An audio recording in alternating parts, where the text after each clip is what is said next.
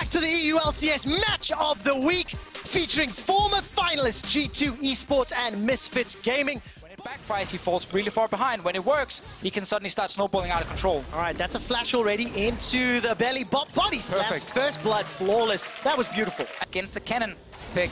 Let's see what happens top. Oh, Jankos is nearby. There goes the body slam. Not going to find the target yet. Explosive cost sends Max Law away, and the teleport will complete. Here we Wonder go. Goes down. Alfari picks up the kill. But what did does not have the quickness. Tower dive is on the books. Flash is available for Jankos. Whoa!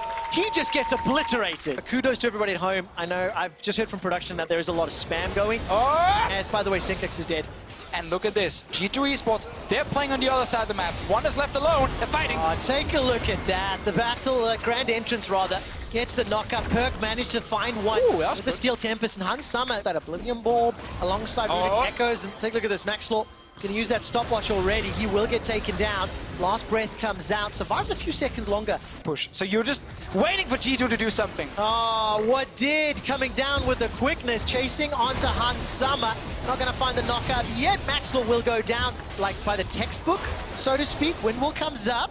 What did? Battle dances over the wall. There's a root down on the bottom, and that's a kill for Misfits. Jankos is going to find Senkux. Or Senkux is going to find Jankos. The Rune Prison comes down. That's not a lot of MR. Abyssal Voyage plus Realm Warp is used and taken. Oh. Where's the Killer Instinct? There goes Hans Summer. It's Senkux that gets the kill.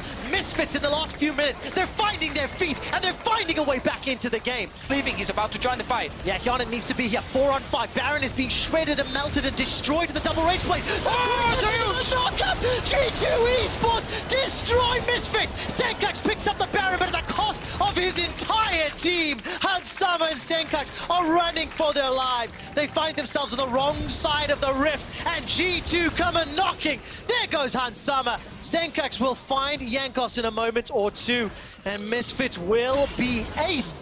That knockup combo with Perks was fantastic. In the mid lane is the target, but G2 are fully aware. Another 3-man knockup. Misfits are routed and wrecked. The Devour over the wall with the flash, because Alfari stays alive for a few seconds longer. G2, they're on the Nexus turret, getting some hits down as the super minions are pouring in. Just one for now. Senkux throws down the shield, stays alive a few seconds longer, trying to pull the aggro, using the full kit of Rice, sidestepping everything. Senkux stays alive long enough, flashes over the wall, turns his attention to Wonder, but Nexus turrets are dead and done. Now Hans Summer trying to get the damage out. Realm Warp will buy some time, forces G2 to back away. The Nexus is the focus. It is being hammered away by Hyanin, and G2 take down Misfits. What a clean game from G2 Esports. This is what we wanted to see from a team that started 6-0 in this way. We knew they can do it. We knew they could play like a top team in Europe, and they did in this game. We had the entire goal with the Zyrakan.